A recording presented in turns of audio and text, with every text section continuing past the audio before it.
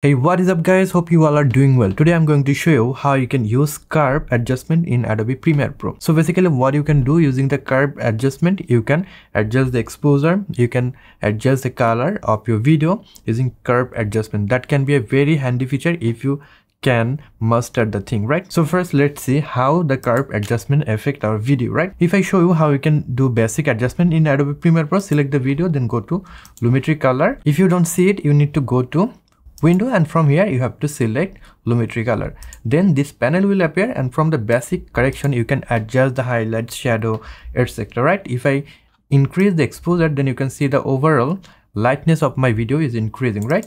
Again, if I increase the contrast, then you can see the difference between the highlights and the shadow is increasing, right? It is making the highlights more white and it is making the shadow more black, so that we can get the contrast. Again, we can adjust the highlights separately from here. If I increase highlights, it will just increase the lightness of the white part, right? You can see it is increasing the lightness of white part, but it is not affecting the shadow part.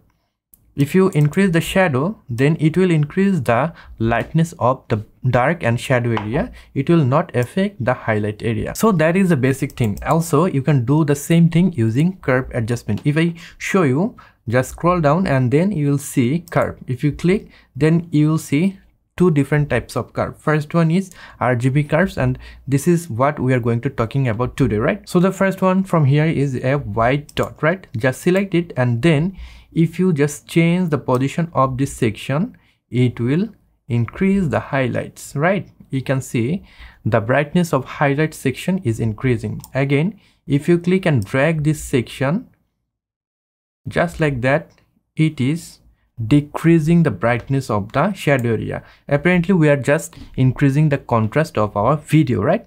This is the highlight portion of our video, the top section of this curve, and the bottom section of our curve is black or shadow area, right? If you just double click here, you can reset the curve. Again, if you want to increase the brightness of the mid-tones or the mid area of your video, then you need to click and drag this section. It will increase the brightness of mid-tone area. Apparently it is increasing the shadow brightness, right? And if I just click and drag this section, it is decreasing the black. It is decreasing the black. If you decrease the black slider from the basic correction, the same thing will happen. But also you can do it using curve.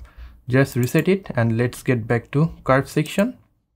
And the second one is red, third one is green, and fourth one is blue. So these three color makes a video. So I believe you know that when you are watching a video, every pixel is consist of three colors, which is red, green, and blue, right? So you can tweak those color to change the color of your video. If you select the red color, and then if you want to increase it or decrease it, you can just click and drag this section. Now we can see the presence of red color is increasing on our video. And if you decrease the red color, it will introduce cyan color in our video, because the opposite color of red is cyan. So the opposite of RGB is CMY, which stand for cyan, magenta, and yellow. If you decrease the red color, it will introduce cyan color. If you decrease the green color, it will introduce magenta color, and if you decrease the blue color, it will introduce yellow color. That is the opposite color of these three color. Again, in this video you can see the presence of green color is a lot, right? So if I select the green color and then I decrease the midtone of this green color, it will introduce magenta color there, right?